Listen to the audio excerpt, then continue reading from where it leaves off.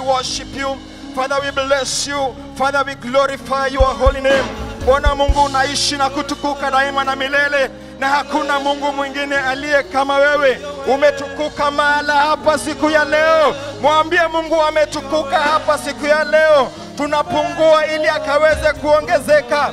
Mwambie kwamba ametukuka siku ya leo. Jehova, umetukuka siku ya leo, na hakuna Mungu mwingine aliye kama wewe. Jina lako li juu ya majina mengine yote. Tunapokuita unasikia, mfalme wa ajabu. Wewe ndiye uliyegawanya bahari ya Shamu. Wewe ndiye Mungu mkuu, mfalme wa ajabu. Wewe ndiye ujuaye hesabu ya nywele zetu, na hakuna anayelinganishwa na wewe. Hebu paza kinywa chako na useme jinsi ambavyo alivyotukuka, kwa sababu ametukuka zaidi ya miungu mengine yoyote.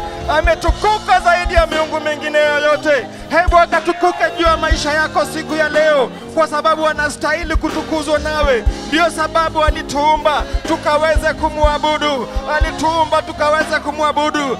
Hebu paza kinywa chako ukaweze kumwabudu siku ya leo. Sijui unapitia nini siku ya leo, lakini kwa dakika chache ningependa uweze kusahau na ukaweze kuliitia jina lake, kwa sababu jina lake li juu ya majina mengine yote, na anaponena anatenda. Katika jina la Yesu. Baba mtakatifu, tunakuheshimu. Mfalme, tunakuabudu. Mfalme, hakuna Mungu mwingine aliye kama wewe. Thank you, Jehovah Lord. We worship you, Jehovah Lord, at the beauty of your majesty. Take authority, my Father. Thank you for your mighty outpouring. Asante kwa sababu ya uwepo wako siku ya leo. Asante kwa sababu ya kutukutanisha hapa kama jamii lako, mfalme wa ajabu, ili ukaweze kunena nasi. Asante mfalme wa ajabu. Na najua mfalme wa ajabu, kama ambavyo neno lako linasema, haukusanyi watu wako bure. Najua uko na neno juu yetu siku ya leo. Uko na neno juu yangu siku ya leo. Uko na neno juu ya afya yangu siku ya leo. Uko na neno juu ya watoto wangu siku ya leo. Uko na neno juu ya maisha yangu siku ya leo. Uko na neno juu ya fedha zangu siku ya leo. Ninakataa kubaki vile. Leo natangaza kwamba naenda mbele. Leo ni siku yangu ya kwenda mbele. Leo ni siku yangu ya kwenda mbele, katika jina la Yesu. Hebu mpigie Bwana huyu Yesu makofi. Unaweza mpigia vizuri, unaweza mpigia zaidi ya hivyo, kwa sababu ametukuka, kwa sababu hakuna Mungu mwingine aliye kama yeye. Haleluya, haleluya. Mpigie Bwana Yesu makofi katika jina la Yesu. Asante sana, Mungu awabariki na aweze kuwatenda mema. Asante sana kwaya, Mungu awabariki kwa kazi nzuri mnayofanya katika jina la Yesu. Na wapungia mkono na wasalimu katika jina la Yesu. Hamjambo? Haleluya. Mnaweza keti katika jina la Yesu. Nasikia nimeheshimika sana siku ya leo kuweza kuwa ambaye ninagawa neno la Bwana. Naheshimika sana pia kwa sababu ya mtumishi wetu Bishop Jimmy Kimani kwa kunipa fursa hii ili nikaweze kuwa ambaye anatumika siku ya leo na kikundi chote cha mapasta wanaohudumu katika kanisa hili. Nasikia nimefurahi sana kwa sababu ninajua Mungu ako na kusudi nzuri juu ya maisha yetu. Haleluya. Kama unaamini Mungu ako na kusudi nzuri juu ya maisha yako, hebu nipungie mkono hewani. Haleluya. Do it like you believe it. Kama unaamini kwamba Mungu ako na kusudi nzuri juu ya maisha yako, hebu nipungie mkono juu ya hebu sema haleluya, amen. Amen, amen. Nashukuru sana. Kwa majina naitwa John Kibe, nimeokoka. Mimi ni mwana katika kanisa hili na ninafurahi kuitanishwa na kanisa hili. Nashukuru Mungu sana kwa sababu ya pia amenipa mke na tuko naye hapa. Ningependa wale ambao wamekuwa unajua wakati mwingine unaitanishwa na huyu, unaitanishwa na huyu. Leo ningependa kumtambulisha. Hebu tu asimame na aweze kuwapungia mikono. Haleluya. Huyu ni mke wangu, anaitwa Nelias Wairimo Kibe, na kati yangu na yeye tumebarikiwa kuwa na watoto wawili, na kama vile mnavyoona mambo yanaendelea mbele. Sisi ni watu wa kuendelea mbele, haturudi nyuma katika jina la Yesu. Haleluya.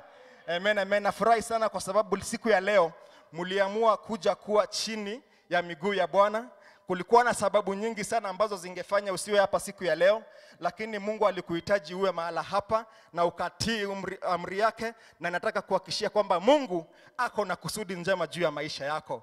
Na jinsi ambavyo ulivyotii kuja mahala hapa, anaenda kukunenea katika mahali ambapo ungehitaji kunenewa siku ya leo. Bwana asifiwe sana. Haleluya. Amen, amen, amen. Ningependa tu kwa muda mfupi tuweze kuumega huu mkate neno la Bwana. Na siku ya leo tutasoma katika Agano la Kale, na tutasoma katika kitabu cha Kumbukumbu la Torati 1 kuanzia 6 hadi 7. Kumbukumbu la Torati ndio Deuteronomy.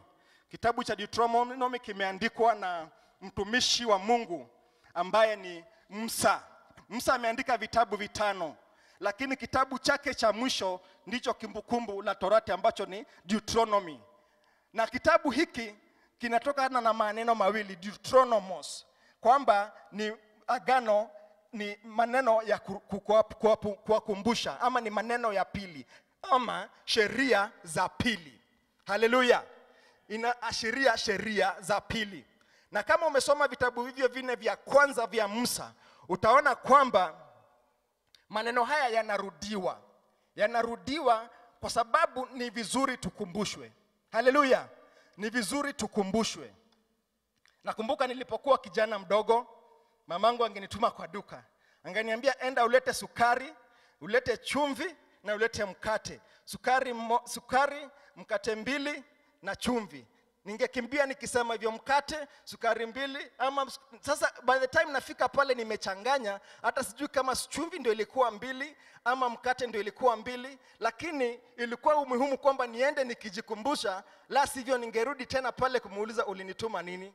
Na mama mnajijua, ningepata kiboko kabla ya kufanya nini? Kukumbushwa. Kwa hivyo hii ni kitabu ya kuwakumbusha wana wa Israeli. Na ningependa tupetiwe pale. Inasema kwamba tulipokuwa mlimani Sinai, Mwenyezi Mungu, Mungu wetu, alituambia hivi: mmekaa muda wa kutosha kwenye mlima huu. Sasa vunjeni kambi yenu, muendelee na safari. Nendeni kwenye nchi, milima ya Waamori na maeneo ya nchi jirani, katika Araba, kwenye mlima na mabonde huko Negebu na sehemu za pwani. Naam, nendeni mpaka nchi ya Kanaani na nchi ya Lebanoni, hadi kwenye ule mto mkubwa wa Yufreti. Tuendelee nyingine. Nchi hii yote nimewaweka mbele yenu. Haleluya. Sema, nchi hii yote imewekwa mbele yenu. Imewekwa mbele yenu. Kwamba Mungu anasema nchi hizi zote ambazo nimezitaja nimeziweka mbele yenu. Maneno haya hayakusemwa tu hapa, lakini yalisemwa pale katika kitabu cha Mwanzo. Na maneno haya yanaanza aje? Ningependa tujikumbushe kwamba Mungu ananena na Musa kwenye ule ua unaowaka moto. Na anamwambia kwamba nenda ukaokoe wana wangu, kwa sababu nimesikia kilio chao. Na anapoenda pale anawaokoa. Na anapowaokoa wanakuja, wanavuka bahari ya Shamu, kwa sababu Mungu anaweza kufanya mahali pasipokuwa na njia pawe na njia. Anapowavusha pale katika mto wa Shamu, anawaleta katika mahali ambapo panaitwa mlima Sinai.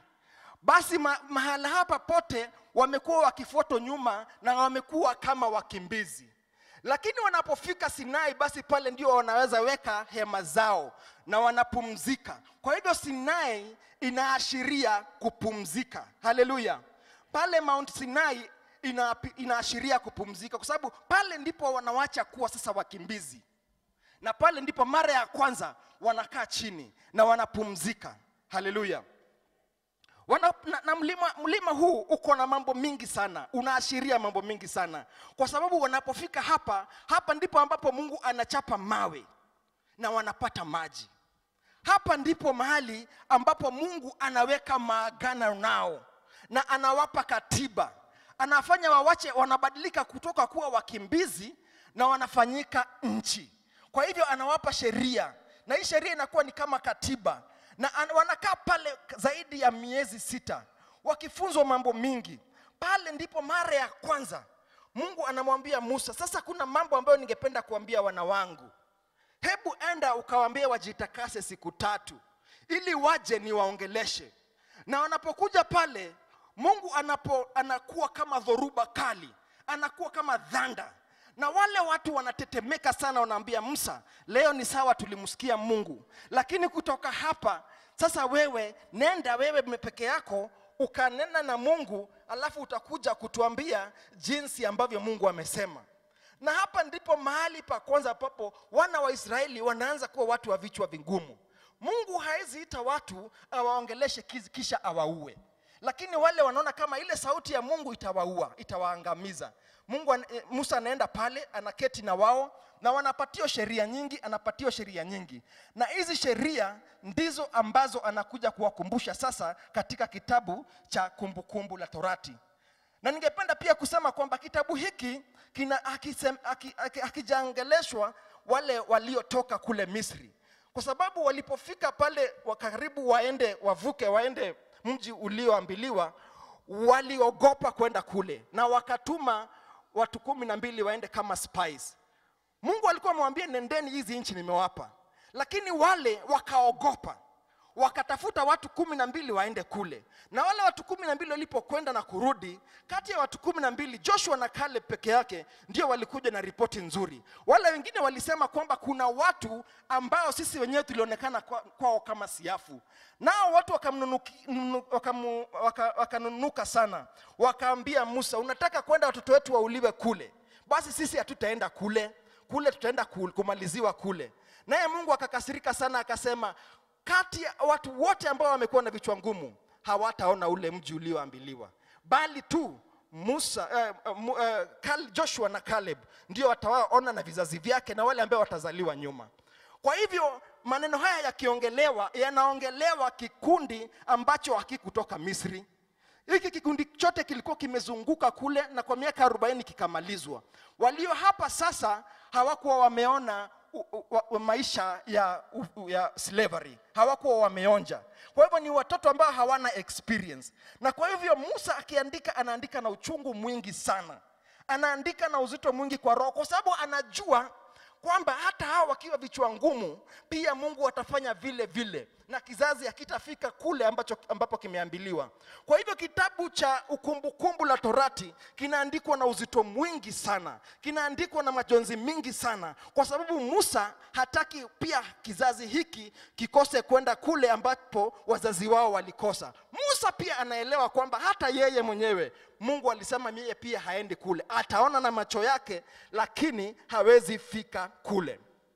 Sijui maisha yetu sisi wenyewe tumefika mahali tukamogopa kufanya yale ambayo Mungu ametuambia. Mungu amesema nimekupa ardhi, nimekupa mambo haya, toka uende. Lakini bado unatashwishi, unaogopa mambo ambayo yatafanyika hapa, unaogopa kwenda mbele. Maneno haya ndio nimekuja kuwanenea siku ya leo, kwamba ni wakati wa kuvunja hema zetu. Bwana Yesu asifiwe sana. Ni wakati wa kuvunja hema zetu. Mungu anawaambia wana wa Israeli, mumezunguka mlima huu kwa muda mrefu sana. Mahali mlima Sinai mpaka mahali ambapo walikuwa kwa waende kuvuka, ilikuwa ni safari ingewafaa kuwachukua siku 11. Lakini Biblia inasema kwamba walichukua miaka 40. Walizunguka ule mlima kwa muda mrefu sana. Mungu amekuita na amekuitia mambo makuu. Katika huduma yako amekuitia mambo makuu. Katika kazi yako amekuitia mambo makuu. Lakini sijui ni nini ambacho inafanya bado unazunguka mahali hapa. Ni kwa sababu unaogopa kuchukua hatua nyingine. Bwana Yesu asifiwe sana. Haleluya. Hebu nimunipungie mkono hewani. Bwana Yesu asifiwe sana. Kitabu hiki kina mafunzo mengi sana katika maisha yetu. Na ningependa tupewe kitabu cha Wakorintho 10 kuanzia 1. Kina mafunzo mengi sana katika maisha yetu, kwamba uoga ndio unaofanya tukose kurithi mambo ambayo Mungu ametupatia. Na Paulo anapowanenea Wakorintho anasema hivi: ndugu, nataka mjue kwamba babu zetu wote walikuwa chini ya ulinzi wa lile wingu, na kwamba wote walivuka salama lile bahari. Kwamba usiku walikuwa wanaangaziwa na moto, na mchana walikuwa wanaangaziwa na wingu. Walikuwa na hakika kwamba huyu ni Mungu yuko nasi. Lakini Biblia inasema kwamba wote walibatizwa katika umoja na Mose, katika lile wingu na katika lile bahari. Tuendelee. Wote walikula chakula kile cha kiroho. Wakanywa pia kinywaji kile cha kiroho, maana walikunywa kutoka ule mwamba wa kiroho uliofuata. Mwamba huo ulikuwa Kristo mwenyewe. Endelea. Hata hivyo wengi wao hawakumpendeza Mungu, na maiti zao zilisambazwa jangwani. Kwamba mambo haya yote waliona Mungu akitenda maajabu, waliona Mungu akigawanya bahari, waliona Mungu akiwapa chakula, lakini hawakuamini kwamba Mungu alikuwa na uwezo wa kuwapigania na kuwapeleka mahali ambapo walikuwa wamewaita.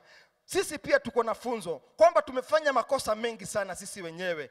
Tunafanya makosa ya kutomwamini Mungu. Mungu anapotunenea anatuambia tokeni sasa uende, ni wakati wako wa kwenda. Umeona Mungu wakati wa corona akitupigania.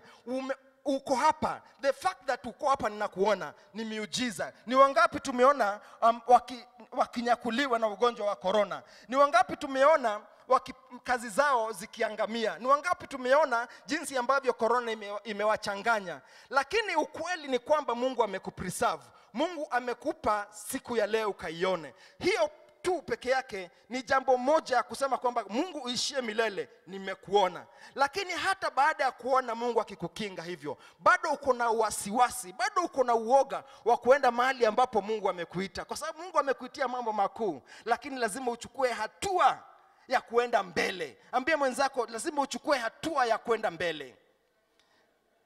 Lazima uchukue hatua ya kwenda mbele. Kitabu cha Waebrania 3:8. Kitabu cha Waebrania 3:8, Hebrews 3:8. Msiwe wakaidi kama wakati ule waliponiasi, kama wakati ule wa majaribio kule jangwani. Endelea. Msiwe huko wazee wenu walinijaribu na kunichunguza, ingawa walishuhudia matendo yangu kwa miaka 40. 40 years.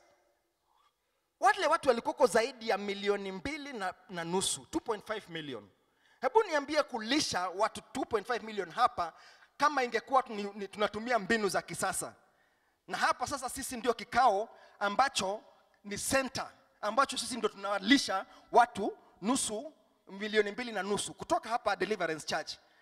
Sasa hapa ndipo chakula kinatengenezewa, hapa ndipo kinatoka. Ni lori ngapi zingekuwa zinapita hiyo mlango kwa siku moja? Lakini Mungu aliweza kuwalisha mana na akaweza kuwapa maji. Sijui ni tani ngapi za maji walikuwa wanatumia kwa siku moja. Na sio kwa siku moja, sio kwa siku mbili, kwa miaka 40 aliweza kuwalisha wote. Biblia inasema kwamba nguo zao na viatu vyao havikuwa vinachanika, havikuwa vinazeeka. Vilikuwa jinsi ambavyo wanavyokuwa nazo nguo zao zinakuwa. Sijui hawa watu walikuwa wanaongojea muujiza gani ili wakaweza kumwamini Mungu kwamba pale ambapo amesema twende atatupigania pia. Hadi wakawachagua watu 12 waende kwanza wahakikishe hivi ambavyo Mungu anasema ni ukweli, nendeni mkaangalie. Sijui ni nini ambacho Mungu amekwambia ufanye. Kuna mambo mengi sana ambayo Mungu anataka tufanye, lakini tunajikinga. Na mambo haya yanaashiria mambo mengi. Wakati watoto wana wa Israeli walipokuwa kule katika utumwa wa Misri, inaashiria dhambi zetu, jinsi ambavyo tulikuwa katika dhambi. It is a representation of our sinful nature, jinsi ambavyo tulikuwa tumefungwa na minyororo ya shetani. Wakati Mungu anawapitisha na kuwavukisha bahari ya Shamu, inamaanisha jinsi ambavyo tunatoka katika maisha ya dhambi na kuingia katika ubatizo na kuingia maisha ya Ukristo. Na ule mji ambao walikuwa wameambiliwa Kanani, inamaanisha maisha ya furaha, maisha ambayo ya mtu ambaye ameokoka. Je, umepitia mambo haya yote? Umepitia katika jangwa? Kuna wakati wewe unajijua kwamba ulikuwa mtumwa wa dhambi? Je, Mungu alikupitisha akakupitisha akakufanya umuone, ujue nguvu zako, ujiangalie, ufanye what we call introspection, ujiangalie ndani yako uone nafaa kubadilika. Pale Mungu akakupitisha katika bahari ya Shamu. Kuna wengi wamemezwa katika pombe, kuna wengi wamemezwa katika mambo mengi ya dhambi, lakini wewe Mungu akakuokoa, na ndio ambao umeketi mahali hapa siku ya leo. Na sasa unafurahia maisha ya wokovu hapa duniani kabla ufurahie maisha ya kule mbinguni. Ni nini hiyo ambayo bado inafanya haujaweza kumwamini Mungu ati kwamba kiwango kile kingine amekuitia atakufikisha? Je, kama vile Biblia inasema siku ya leo, tutalinganishwa na wana wa Israeli? Tumeona matendo yake na bado imekuwa vigumu kuweza kumwamini. Na kuna mambo matatu ambayo nitasema kisha nimalize. Mambo haya matatu ni mambo ambayo yanafanyika jangwani na ambayo yalifanyika kwa wana wa Israeli, na mambo ambayo lazima sisi tufuate. Jambo la kwanza ni matayarisho au preparation. Wana wa Israeli walipokuwa wakizunguka katika mlima wa Sinai na katika jangwa miaka 40, kuna mambo mengi sana ambayo Mungu alikuwa anawafunza. Na maisha ya Mkristo, Biblia inasema ya kwamba sitakutoa hapa duniani, lakini nitakupa nguvu ya kuweza kupigana na majaribu. Ukweli ni kwamba wakati ambapo unamwamini Yesu Kristo, unakuwa wewe ni target. You become a target of the enemies. Unakuwa kama wewe ndio unaangaliwa. Mungu shetani anakuangalia akufanye uwe akupige. Wakati unapompokea Yesu, unakuwa adui wa shetani. Umetangaza vita na shetani na atakuangaisha hapa duniani. Na Biblia inasema wakati atakuchukua akupeleke kule juu, ndipo ambapo utapumzika, lakini anakupa nguvu ya kupigana hapa chini. Kwa hivyo ni matayarisho. Wazazi wetu wengi hawakusoma, na pia wenye hapa hawakuingia darasa ya mtu. Lakini utajikuta mara mingi wakati unataka kufanya jambo, unampigia simu kule nyumbani, naambia nimefikiria kufanya hivi na hivi, unaona namna gani? Wewe umesoma kidato cha kwanza mpaka cha mwisho, umeenda mpaka form 5 and 6, umeenda mpaka university, labda umefanya PhD, lakini usipozingatia au uzingatii masomo yako, lakini unataka kutumia experience ya mzazi wako, kwa sababu kuna kitu ambacho kukaa hapa duniani kwa muda mrefu kinakufunza, ambacho hautapewa na elimu, ambacho hautapewa na kitu kingine chochote. Ndio inasemekana kuishi kwingi kuona mengi. Basi wakati unapopitia mambo mengi na majaribu, maisha ya Mkristo, mambo haya ni ya kutufunza mambo mengi. Yanatufunza kumvumilia Mungu. Unakuwa mgonjwa, kisha Mungu anakuponya. Unamuita Mungu jina mpya, Jehova Rafa, Mungu mponyaji wangu. Unakosa, unakuwa umekosa kabisa. Sijui kama ni mimi peke yangu, lakini kuna wakati ambapo inafika umefinywa, uko katika kona, ukiangalia pande zote hauoni mahali ya kupenya. Lakini Mungu anakuja na nguvu zake na anakutoa, na wewe unasema hapo sijui ni jinsi ambavyo Mungu amenitoa. Na kutoa hapo unamuita Mungu God my provider. Kwa hivyo jinsi ambavyo unavyoishi hapa ni matayarisho. Kuna matayarisho mengi ambayo jinsi ambavyo wana wa Israeli walikuwa wanatayarishwa jangwani kwa sababu ya ule mji ambao ulikuwa kule. Walipewa sheria na zile sheria wakawa wanafunzwa, kwa sababu ni watu ambao hawako wamejitawala waweze kujitawala. Wakafunzwa mambo mengi. Ndivyo ambavyo Mungu anakufunza. Wakati unapitia mambo magumu, ndio mambo anakufunza, lakini haufai kukaa kwa mafunzo maisha yako yote. Makosa ni kukaa one station for too long. Ndio Mungu akawaambia mmekaa pale kwa muda mrefu sana. Sasa ni wakati wa kuvunja hema na kwenda mbele. Ndio umeketi pale chini. Umefunzwa miaka yote. Umeendelea kufunzwa na bado unaendelea kufunzwa. Lakini sasa imefika wakati utumie yale mafunzo. Mafunzo kama hayatumiki hayana faida. Je, unatumia mafunzo yale ambayo Mungu amekupatia? Unatumia mafunzo yale ambayo umepata hapa duniani? Ni wakati wako wa kutumia yale mafunzo. Saa hizi ni wakati wa kuchukua fursa na kwenda mbele ukitumia yale mafunzo ambayo umeyapata. Duniani Mungu amekufunza mambo mengi. Tumia yale mafunzo kwenda mbele sana. Mara mingi tunajua kile ambacho tunataka. Tunajua kuna kitu ambacho tunataka, lakini hatujui ni nini. Na hicho ndicho kile kitu ambacho kinafanya tubaki nyuma. Lakini kunafika wakati ambapo unafaa kuchukua what we call the act of faith. Act of faith ni kama niko hapa na ninataka kukanyanga hapa kwa sababu sijui vile kuko, nataka kukanyanga chini. Sina mahali ya kukanyanga, lakini na matumaini kwamba Mungu atanishikilia. Ndivyo Yesu alipomuita mtumishi wake akamwambia, njoo. Mungu hawezi, kulikuwako na mawimbi. Na alimuona Yesu akasema, Yesu kama ni wewe. Petro akamwambia Yesu, kama ni wewe niambie nije. Biblia inasema kwamba mawimbi yalikuwa mengi na Petero alipoona mawimbi akatetemeka. Mungu hawezi toa mawimbi. Hawezi toa mawimbi. Mawimbi hapa duniani yatabaki kuwa vile. Hawezi toa. Lakini hata ukiwa na mawimbi, anataka uchue hatua ya imani na uende mahali ambapo anakuambia uende. Sijui ni nini ambacho wewe Mungu umekuwa ukizuia. Sasa tunaenda kumaliza mwaka na mara mingi tumekuwa tukifanya what we call New Year resolutions. Na sijui kama yale ambayo ulifanya last year uliweza kufanya ama uliogopa kuchukua hatua ya imani. Sasa nimekuja kukutia moyo. Nikakwambia kwamba Yesu ambaye anakuita ashatengeneza njia. Ashakutengenezea njia. Anafaa kutengenezea njia. Ni wakati wako wa kuchukua imani na ukanyange. Bwana asifiwe sana. Mahali ambapo Mungu anakuita kutengenezea. Biblia inasema kwamba aliwaambia nendeni, mtaenda mtachukua huu mji. Hebu turudishie Kumbukumbu la Torati 1 uweke 7. Deuteronomy. Kuna mambo mengi, ardhi nyingi ambazo Mungu alikuwa anawaambia. Sasa vunjeni kambi yenu, tuendelee na safari. Nendeni kwenye nchi ya milima ya Wamori na maeneo ya nchi jirani katika Araba, kwenye milima na mabonde, huko Negebu, sehemu pwani. Naam, nendeni mpaka nchi ya Kanani. Mungu tayari ameanza kuwagawia mashamba kabla waende. Ndio anajua hapa katikati kuna milima, kuna wale ambao ni majitu, kuna njia ya kwenda pale ilikuwa ni kupanda mlima. Alikuwa anajua kwamba watakwea mlima na kuna mambo mingi. Lakini Mungu anapokuambia kule kwenye ataenda, haangalii milima, haangalii mabonde, haangalii majitu yale yako njiani. Tayari Mungu ameanza kugawa shamba. Ameanza kugawa, amesema wewe utachukua hile. Ni kama wewe saizi umeenda mahali hauna hata shilingi. Wengine wetu hata tunaogopa kwenda hata kuuliza shamba hapa Mirema ni pesa ngapi, na hakuna mtu atakuchapa. Una wasiwasi, unaogopa tu kwenda kuuliza hapa wewe hapa hata mtu aulizangi hapa hii natakanga wale walikula Nairobi, walikuja Nairobi kitambo. Kuna uoga mpaka ya kwenda kuuliza. Lakini imani ni wakati unaenda pale unasema na watoto wako, sasa hapa bedroom yako itakuwa kwa ile kona, sitting room itakuwa hapa, na wewe hauna hata hela ya kununua. Hiyo ndio imani.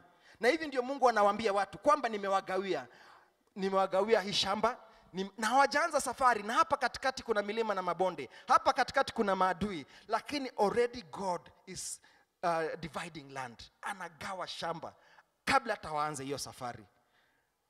Inabidi tuwe na movement. We have to, ya pili, we have to make movement. Lazima ufanye safari ya kuendelea mbele. Baada ya kusoma, you have to make a step of faith. Lazima uendelee mbele. Kusimama mahali pamoja. Ndio Biblia inasema mumezunguka kwa muda mrefu. Unaweza kuwa una move, you just moving, lakini you are not progressing. Umefanya hii biashara miaka 10, ukiangalia kile ambacho umeweza kushikilia hamna. Familia yako umejaribu kuileta pamoja, ukiangalia mko more divided than the way you were. Kwa sababu you have been making motion, unafanya motion lakini no movement. Ni wakati wa kwenda mbele. Ambia mwenzako ni wakati wa kwenda mbele. Ni wakati wa kwenda mbele. Ni wakati wa kwenda mbele. Hapa ambapo walikuwa wamefika, palikuwa na maji kwa wingi, palikuwa na chakula, walikuwa na mana. Kwa hivyo walikuwa wametosheka. Na hakukuwa na sababu yoyote ya kwenda kupanda milima, na hapa wanakula na nguo hata zichaniki. Hakukuwa na sababu yoyote ya kwenda kupigana na majitu kule, na hapa wanapata kila kitu ambacho walikuwa wametaka. Kulingana na wao hawakuona sababu ya hiyo. Mara mingi pale tuko we in our comfort zone. Kwamba so long as watoto wangu wanakula, so long as never, so long as we are in our comfort zone. Lakini yale ambayo Mungu amekuambilia, Biblia inasema hata akili yako haiwezi it's much more than you can even think of or imagine. Bwana asifiwe sana. Mungu amekuitia mambo makuu. Anataka utoke mahali hapa ambapo ulipo. Ndio unaweza kuwa uko na kila kitu ambacho unahitaji kwa sasa, lakini yale ambayo Mungu amekuitia, mahali ambapo alikuwa anazunguka watu 2.5 milioni walikuwa wanazunguka tu mlima mmoja. Lakini ukiona zile shamba ambazo zimeambiliwa kwa sasa ni Iraq yote, Iran yote, kuna nchi karibu 4 ndizo walikuwa wanaambiliwa. Walikuwa wanazunguka tu mahali padogo, lakini Mungu alikuwa anawaambilia mahali pakubwa sana. Mungu anakuambilia mahali pakubwa. Mungu anakuitia mambo makuu. Lakini tu anataka ufanye hatua ya kumwamini. Uache kuwa na uoga, kwa sababu yale ameyakutendea ni mengi. Sasa uangalie mbele. Bwana Yesu asifiwe sana. Hii ndio ujumbe ambayo Mungu anatupa siku ya leo. That umepumzika ya kutosha. Enough rest. Umepumzika ya kutosha. Sasa tunaenda mji wa mbele. Uji ambao uko na Amorite na ule ambao uko na watu, ni nchi ambayo tuliambiliwa. Nchi ya maziwa, nchi ambayo iko na asali. Pale ndipo tumeambiliwa. Mwisho kabisa ni wakati wa kunyakua. Mambo haya matatu lazima yaandamane. Lazima ufunzwe. Na ukishafunzwa, ukishasoma, lazima sasa ufanye movement, usonge mbele. Na mwisho lazima unyakue. Ukikaa mahali pamoja zaidi, inakosa umuhimu wake. Mungu amekuita sasa ukanyakue. Ni wakati wako wa kunyakua sasa yale mambo Mungu alikuambilia. Biblia inasema, tazama nimekupatia shamba hii yote. Nenda uchukue iwe yako. Mungu anasema nimeapa kwamba kwa mababu zenyu Abrahamu, Isaka, Yakobo na watoto wao wote kwamba nimewapa mashamba haya yote. Unataka ujue kwamba Mungu anaponena, na nitamalizia nikisema hivi, Mungu anaponena na kizazi, maneno yake ni mazito sana, na sio ya kizazi kile tu ambacho anakinenea. Maneno yake yanaenda kutoka kizazi kimoja hadi kizazi kingine. Hata Musa alipokuwa akinena na wana wa Israeli hapa, wale watoto, ndiyo maneno yale yalikuwako yanawahusu saa zile, lakini yalikuwa zaidi yao. The prophecies and the words of God are bigger than you. Ni kubwa kukushinda wewe. Zinafaa kutoka kwako ziende katika kizazi kimoja hadi kingine. Ningependa kuhakikishia siku ya leo kwamba maneno haya ambayo Mungu alikuwa ananena wana wa Israeli hayakuwa tu maneno yao peke yake, bali yalikuwa makuu ambayo yalikuwa yanafaa kufikia hata wewe. Na Mungu anakunenea siku ya leo, anakuambia umezunguka huu mlima kwa muda mrefu sana. Ni wakati wa kunyakua kile ambacho Mungu amekuambilia. Ni wakati wa kusonga mbele na kunyakua yale vitu ambayo alikuambilia. Hebu sasa chukua imani yako. Hebu sasa inua imani yako. Hebu sasa tazama yale ambayo umekuwa ukiomba Mungu. Umekuwa ukipiga magoti. Sasa ni wakati wa kusonga mbele. Umeomba ndio, umesoma ndio. Sasa ni wakati wa kusonga mbele. Hebu tusimame kwa miguu yetu katika jina la Yesu. Ni wakati wa kusonga. Ambia mwenzako ni wakati wa kusonga mbele. Ni wakati wa kusonga mbele. Ninasonga mbele. Ninasonga mbele katika jina. Hebu fungua tu kinywa chako kwa dakika chache tu, umwambie Mungu, nimezunguka huu mlima kwa muda mrefu. I have walked around this mountain for too long. I know I have walked around this mountain for too long. But it is my time now to move further. Ni wakati wangu sasa wa kusonga mbele. Ni wakati wangu sasa wa kuvunja hema. Nimesoma ya kutosha. Nimezunguka ya kutosha. Nimezunguka huu mlima sana. Maombi yangu yanaenda mbele. Biashara yangu inaenda mbele. Familia yangu inaenda mbele. Katika jina la Yesu. Ninakataa kubaki mahali pale. Ninakataa kubaki mahali pale. Ninakataa kubaki mahali pale. I refuse to remain the same again. It is my turn right now to move forward and partake of the graces that the Lord has released in my ministry, of the graces that the Lord has released in my family, of the graces that the Lord has released in my giftings. In the mighty name of Jesus. Mungu amekupa, wewe ni muimbaji lakini unaogopa kutoa kaseti. Uko na shamba lakini unaogopa kuweka foundation. Sasa ni wakati, kuanzia siku ya leo, ni wakati wa kuvunja hema. Sasa tazama yale Mungu ambaye amekuitia, na ukaanza kwenda pale na ukanyange kwa imani, kwa sababu haya ni mambo ambayo Mungu amekuambilia katika jina la Yesu. Ni wakati wa kusonga mbele. Ni wakati wa kusonga mbele. Nitasonga mbele. Ninakataa sauti ya mwovu shetani inayoniambia pale kuna majitu, pale kuna milima. Ninakataa, na sasa nachukua hatua ya kusonga mbele katika jina la Yesu. Katika jina la Yesu. Unaweza kuwa pale maneno haya ambayo tunasema ni strange kwako, haujaelewi sana, ni kwa sababu hujafanya hatua ya kuweza kumpokea Yesu Sasa ningependa tukupa fursa, kama uko pale hujampokea Yesu, maneno haya yatakuwa ya muhimu kwako kama utaweza kumpokea Yesu. Kama tu uko pale ungependa kumpokea Yesu mahali ulipo, unua mkono, tutakuongeza katika ombi la toba, ili ukaweza kusonga mbele, ukaweza kunyakua yale ambayo Mungu amekuitia. Nani, kuna mtu yoyote pale ambaye angependa kumpokea Yesu? Katika jina la Yesu, usisikie aibu, usimwangalie jirani yako, ni wakati wako. Haleluya, hebu tumpigie Bwana Yesu makofi. Kuna mwingine ambaye angependa kumpokea Yesu? Kuna mwingine ambaye, asante, Mungu awabariki sana. Usiogope, kwa sababu hii inaweza kuwa ndio fursa yako ambayo umekuwa ukingoja ili usonge katika kiwango ulicho hadi kiwango kingine. Kwa hivyo kwa mara ya mwisho, kuna yule mwingine ambaye angependa kumpokea Yesu wakati huu ili tukaweza kuomba pamoja? Basi kwa wale ambao ameinua mikono, hebu tufunge macho yetu na tumsaidie kusema maneno haya. Baba, katika jina la Yesu, ninakubali kwamba mimi ni mwenye dhambi. Ninakubali kwamba ulikufa msalabani ili nikaweze kuokolewa dhambi zangu. Ninakubali kwamba siku ya leo wewe ni Mungu juu ya maisha yangu. Ninakataa shetani na mambo yake yote. Ninakukubali na kuita uje weekend ndani ya maisha yangu, nikaweze kuishi nawe. Futa jina langu katika kitabu cha mauti na uandike jina langu katika kitabu cha uzima. Nimeamini na nimeokoka katika jina la Yesu. Kama umeomba ombi hilo, wewe sasa ni mwana wa Mungu. Karibu katika familia katika jina la Yesu. Hebu tumpigie Bwana Yesu makofi, tushangilie katika jina la Yesu. Hebu Mungu na akawabariki, muwe na wiki njema iliyo na fanaka, iliyojaa na baraka za Mwenyezi Mungu. Mungu awabariki sana. Amen, amen.